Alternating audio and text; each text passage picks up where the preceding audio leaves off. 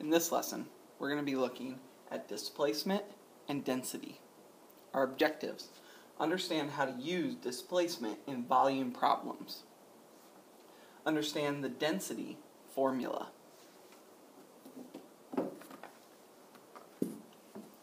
Our vocabulary, very simply, displacement and density.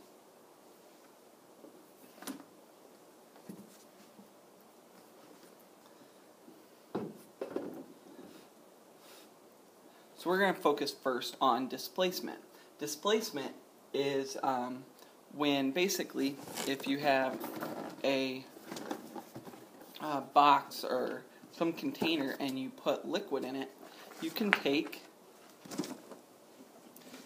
an object that is kind of strange shaped, and if you drop it in that box, you can see how far the liquid rises, and that liquid changing height is known as displacement. That displacement is the height difference of the liquids. So what I have here is I have a box, and we're going to say that I take this weird object and I drop it in the box, and the water goes from 2 centimeters high to 3 centimeters high. If that's the case, the displacement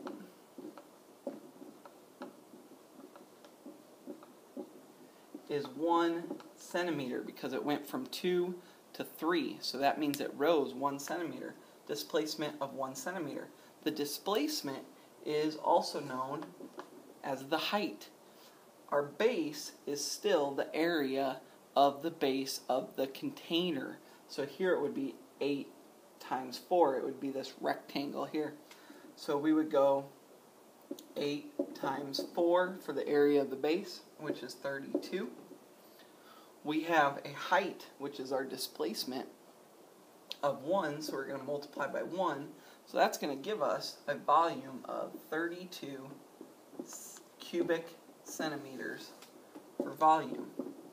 Okay, what we've done here is we've said we can take a weird shaped object, and if we drop it in a liquid, the amount the liquid raises is the height for finding volume, and the base is just the base of the container.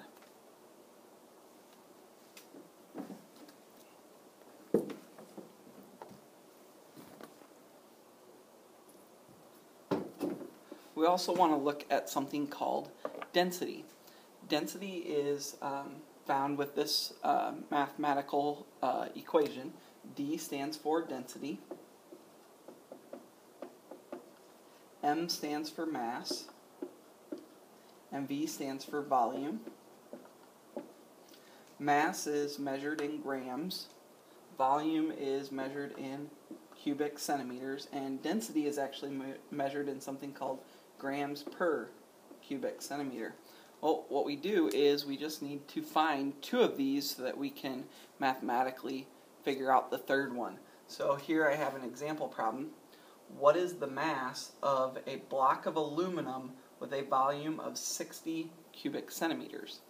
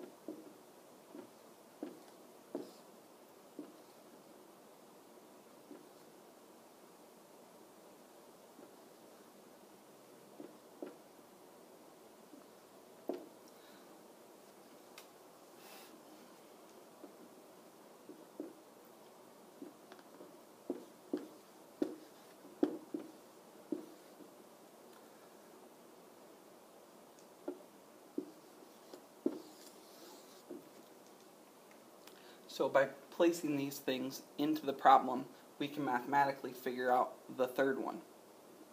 Alright, if there's any part of this that you didn't understand or you need to see again, make sure you pause, rewind, and rewatch, and bring your questions to class. Thank you.